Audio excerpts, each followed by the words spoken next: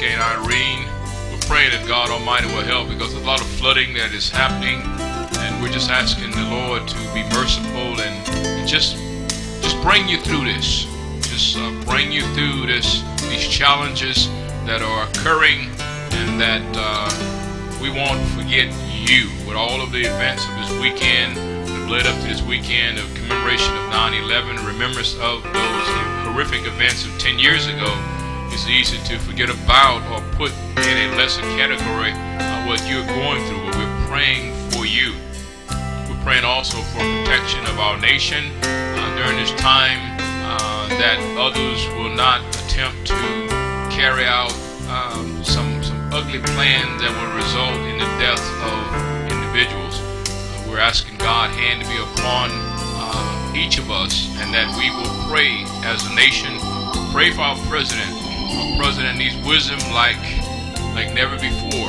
His advisors are advising him, I believe, ill-advisedly. I believe his $447 billion job proposal will not stimulate jobs, will not result in a growth in jobs, but it will just continue to put us as a country, as a nation, more and more in debt. So pray for that. Pray that God Almighty will give him the wisdom and the backbone to stand up and do that which is right, because our country is spiraling out of control. Not only is it spiraling out of control, but the rest of the world is following suit. So pray, Christian, pray. 2 Chronicles 7 and 14 still is true today. Pilgrim Outreach Ministries, I want to welcome you to our Friday Bible study. We're in the book of Romans, the 15th chapter, and we're believing God for great things as we continue to study His great Word. We're going to begin to pick up at the 28th verse and see how far the Lord would have us to be. Before we get into the Word of God, I want to open in prayer. I want to believe God for great and impossible things to be done. Father, in the name of Jesus Christ, you've been good to us, better than we deserve. We're asking, Lord, that you will move upon us. We'll take authority over every hindering spirit in the name of Jesus Christ. And Lord, we ask that our hearts will be expectant of a miracle. We're asking, Lord, that you will break through those clouds of darkness, those stormy clouds, that we may see the ray of hope shining, which is the gospel of Jesus Christ. And I ask, Father, your hand to be upon all of the problems of the flooding that is happening in the East Coast. We pray that for a quick resolution to these problems, and those that are going through these flooding, that supplies that are needed will be, that they will receive the supplies. We ask that your hand to be upon our nation, our country, this weekend with all the events that are planned.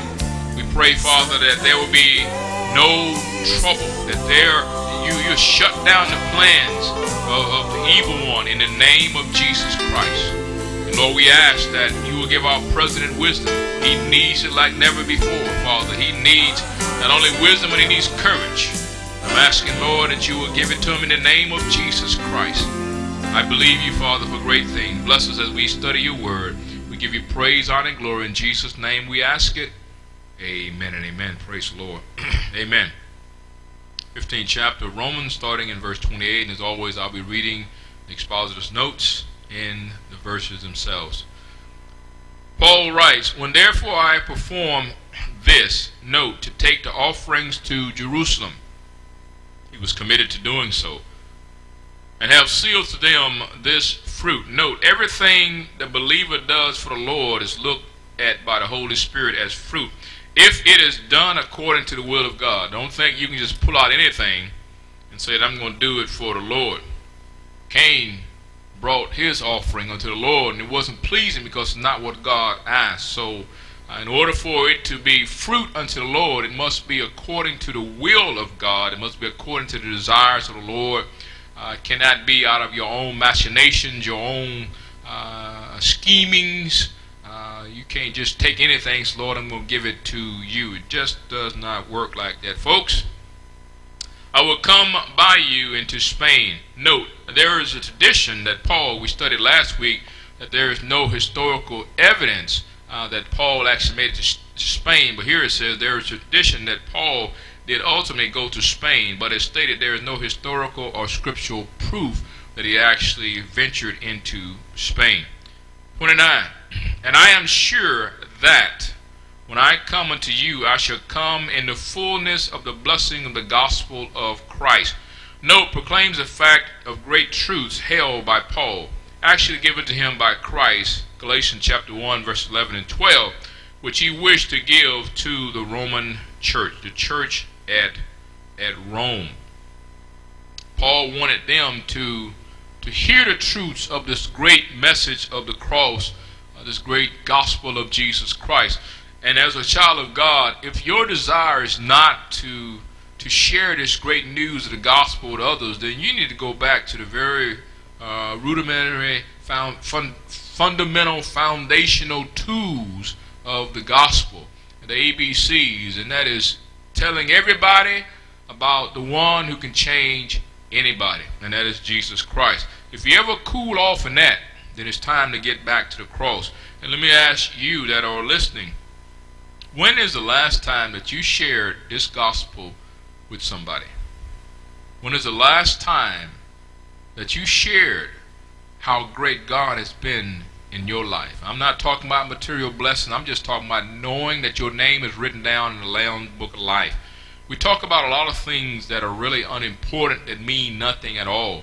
The only thing that matters is the gospel of Jesus Christ. So as a Christian, if you say that you are a Christian and there are no evidences in your life that Jesus Christ truly lives on the inside, then you need to go back to the altar and say, Lord, get me back on the right road. Forgive me of venturing off.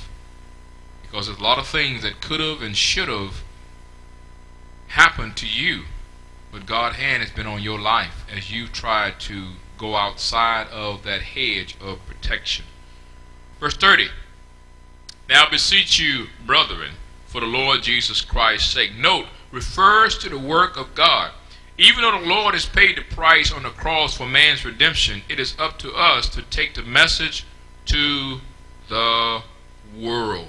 Wherever opportunity presents itself, we should avail ourselves to share the great message of the cross with others. And I'm going to tell you something.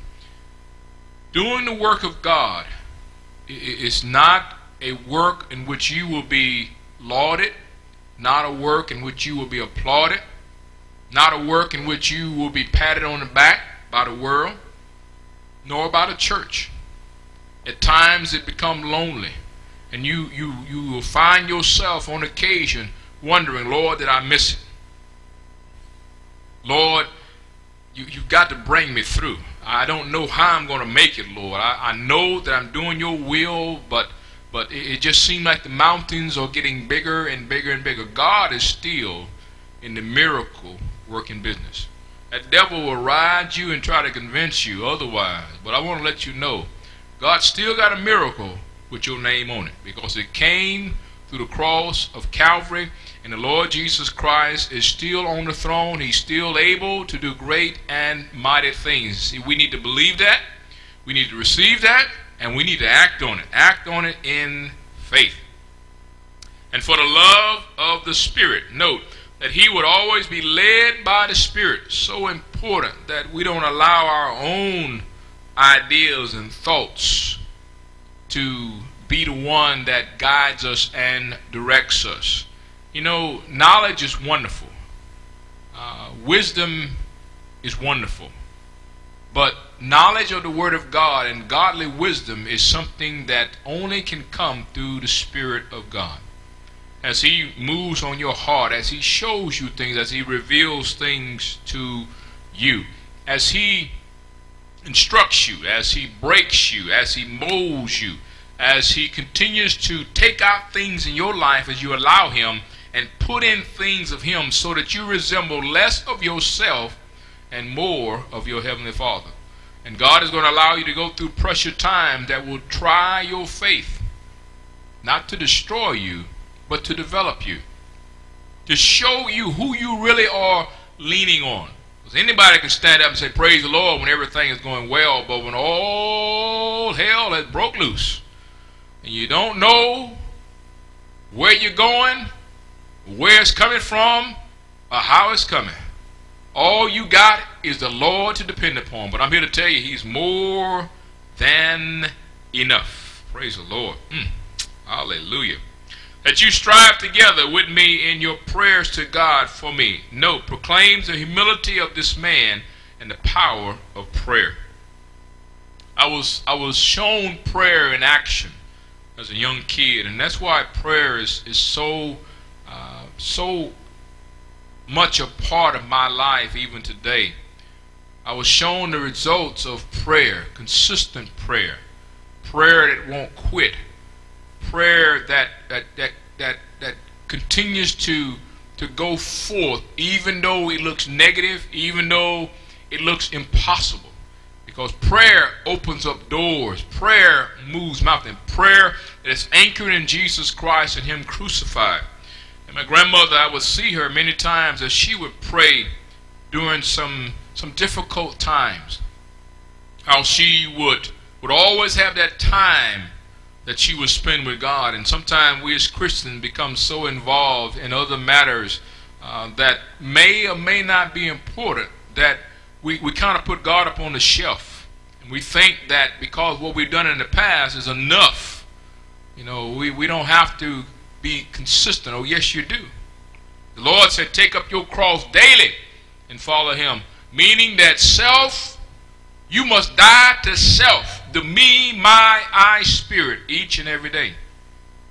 If as a child of God, the things of God do not excite you, do not have an amazement to them, they don't attract you, they don't make you salivate at the mouth, spiritually speaking, then something is wrong, folks. Because we get all hyped up in things of this world, and we become so dried up in the things of God. Sadly, most Christians can tell you about the affairs of this world quicker than they can tell you about Matthew, Mark, Luke, and John. Hallelujah. Hallelujah. Verse 31. That I may be delivered from them who do not believe in Judea. Note, the nation of Israel which had rejected Christ. What a sad indictment. The nation of Israel which had rejected Christ. And that my service which I have for Jerusalem may be accepted of the saints. Note, concerns the offering for the poor saints in Jerusalem who were in desperate need. Paul wanted this to be used for the needs of the people. But Paul always gave them the gospel of Jesus Christ. I remember this was several years ago, and I was on a business trip for my job. And I flew into San Diego. It was late at night, and I love an IHOP restaurant. There was a very, very ugly incident that happened in, I believe, Nevada not too long ago, where some National Guardsmen were killed, and then the shooter was committed suicide outside of an IHOP restaurant. It just shows you the evil that's in this world.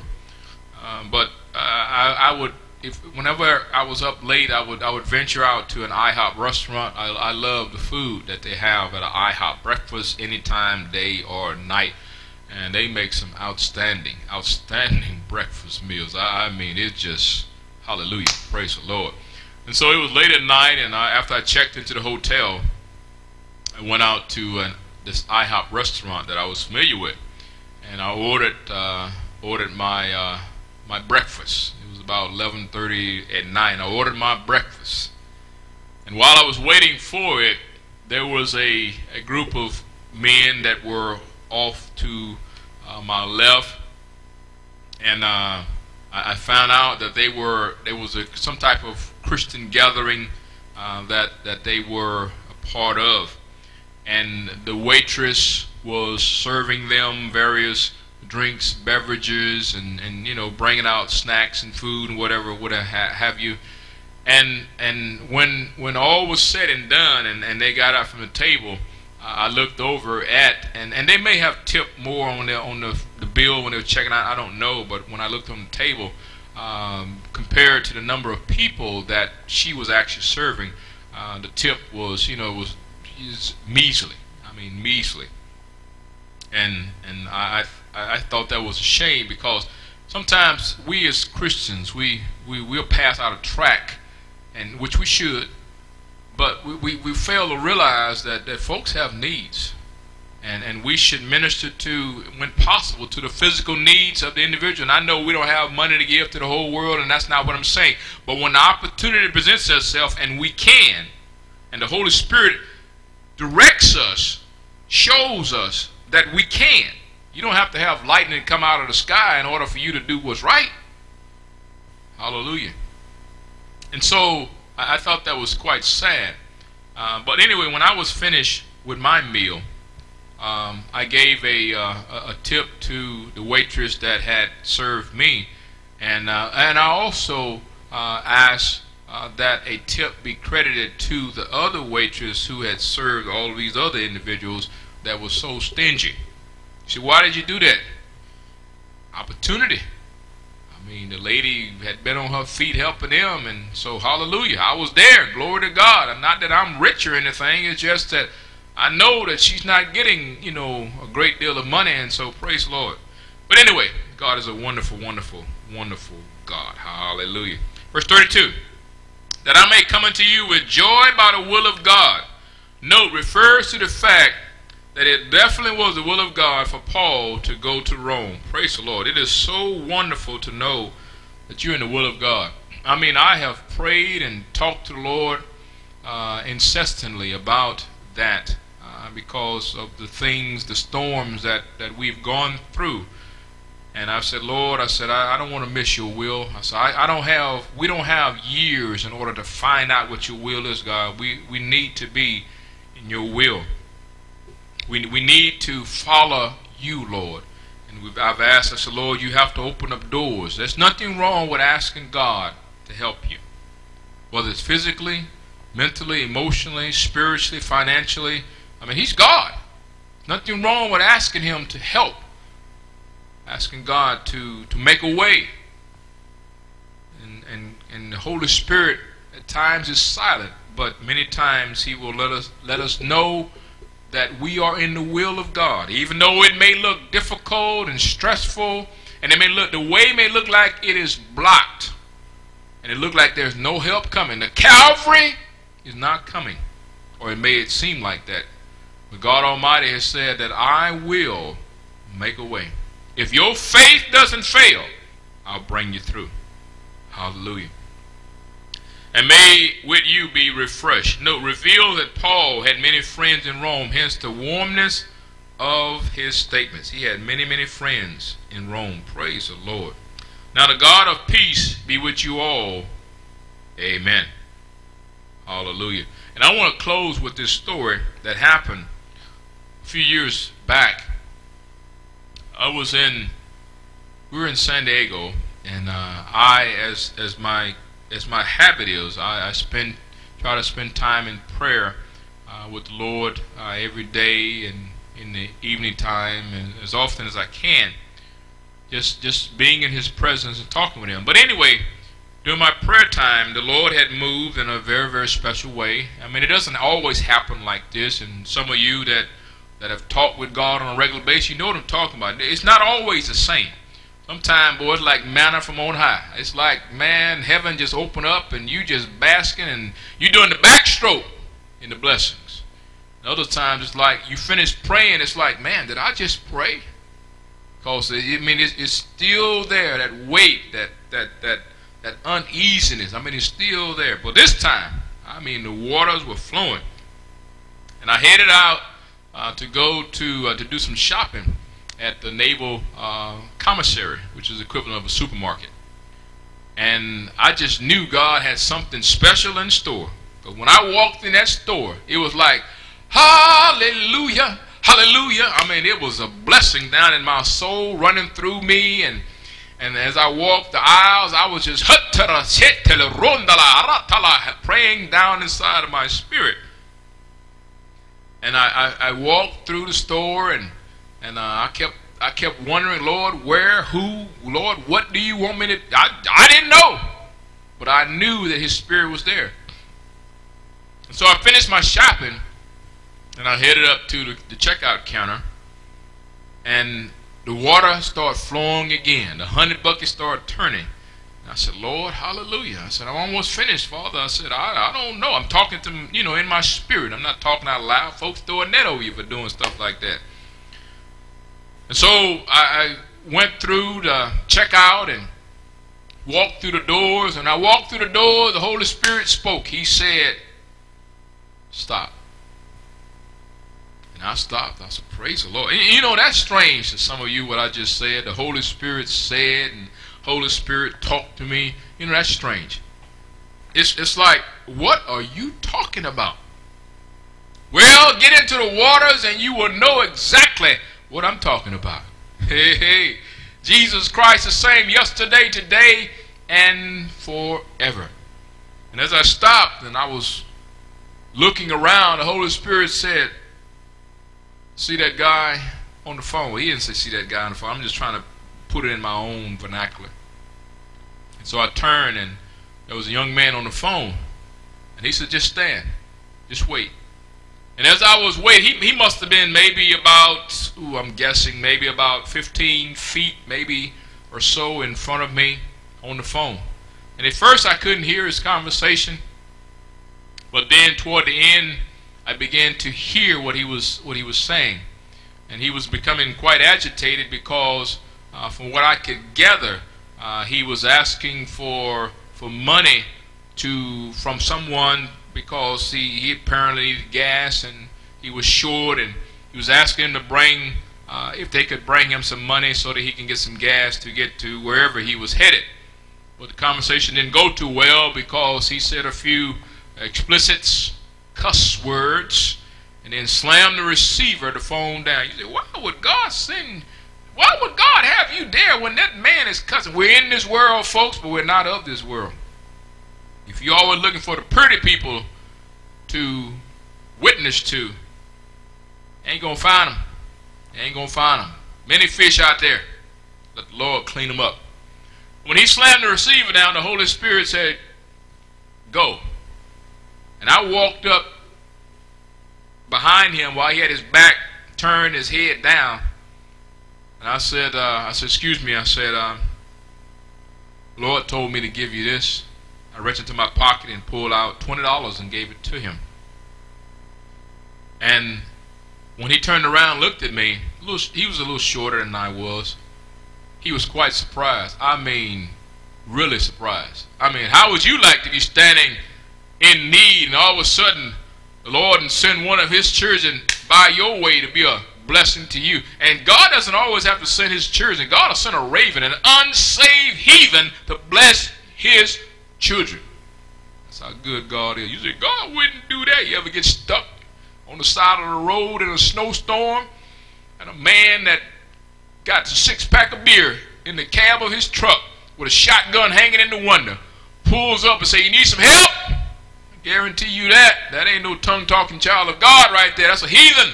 But bless the Lord, God will use them anyway. And so when I handed him the $20, I mean, he was just flabbergasted. He was stuttering. He finally got out. Can I have your address so I can give it back to you? I said, look, there's no need.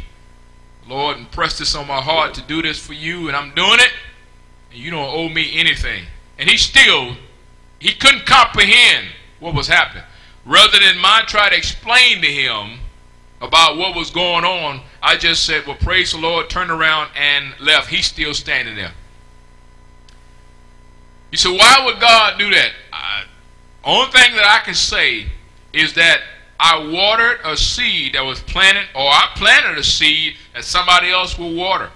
And I believe that if that young man's heart remains open to the clarion call of the gospel, when I get the glory, we're going to see one another once again. That's the God that we serve. He will go to the utmost degree in order to bless you, in order to meet your need. It may seem rough right now. It may seem impossible now. You may be on the verge of pulling the hair out of your head, but God will come through. He's an on-time God, as we sang in that song. Praise the Lord. So I can understand verse 33, and Paul closed it out. He said, now the God of peace be with you all. Amen. He is a peace God. A God that gives you sanctifying peace in the midst of all the uncertainty that is in this world. Praise the Lord. Hallelujah. Amen. We pray that we said something that has been a blessing and encouragement to you. As always, if you have any comments or questions, please send them to us, POM_ministry@yahoo.com, or go to the web address you see on the screen, select contact, and you can send us an email. If you're in a local area and you don't have a local church where you're attending, or if you're attending a dead, dry mausoleum, a place where they bury folks at, where the Spirit of God has not moved, isn't moving, and can't moving, because everybody in there is dead too. Hallelujah. And we invite you to our services. Our service begins at 11 o'clock on Sunday. You can go to the web address on the screen, select POM Italy, which is on the left side, and take you to our main website.